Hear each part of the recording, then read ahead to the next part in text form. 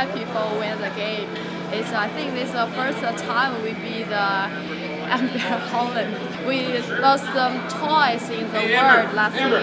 So that's good for us. For the new team, that's a good one. We hope we can do well in the world.